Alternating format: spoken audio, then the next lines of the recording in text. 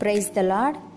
ఈరోజు దేవుని వాగ్దానము, మన ప్రభువైన యేసుక్రీస్తు దినమందు మీరు నిరపరాధులై ఉండునట్లు అంతము వరకు ఆయన మిమ్మును స్థిరపరచును. కొరింథీయులకు రాసిన మొదటి పత్రిక 1వ అధ్యాయము 8వ వచనము.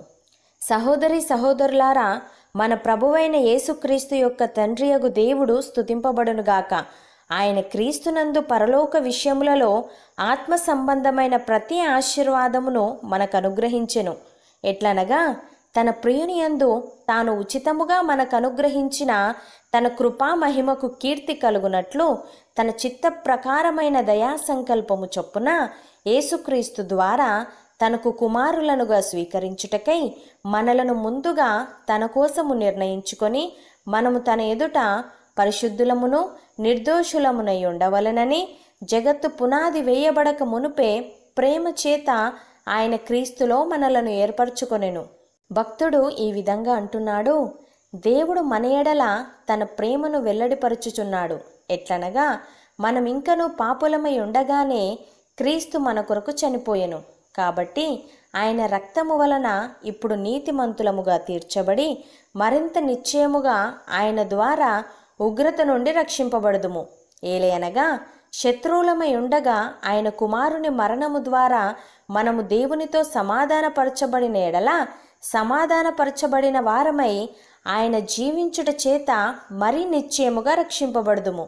అంతేకాదు, మన ప్రభువైన యేసుక్రీస్తు ద్వారా మనము దేవుని యందు అతిశయపడుచున్నాము. ఆయన ద్వారానే మనము ఇప్పుడు సమాధాన స్థితి పొంది ఉన్నాము అని. ప్రియులారా, మృతులలో నుండి యేసుక్రీస్తు తిరిగి లేచుట వలన జీవముతో కూడిన నిరీక్షణ మనకు కలుగునట్లు, అనగా అక్షయమైనదియు నిర్మలమైనదియు వాడబారనిదియునైన స్వాస్థ్యము మనకు కలుగునట్లు ఆయన తన విశేష కనికరము చొప్పున మనలను మరలా జన్మింపజేసెను.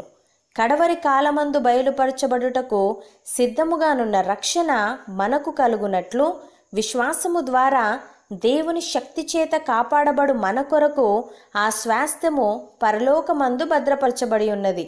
ఇందువలన మనము మిక్కిలి ఆనందించుచున్నాము గాని అవసరమును బట్టి నానా విధములైన శోధనల చేత ప్రస్తుతమున కొంచెము కాలము మనకు దుఃఖము కలుగుచున్నది.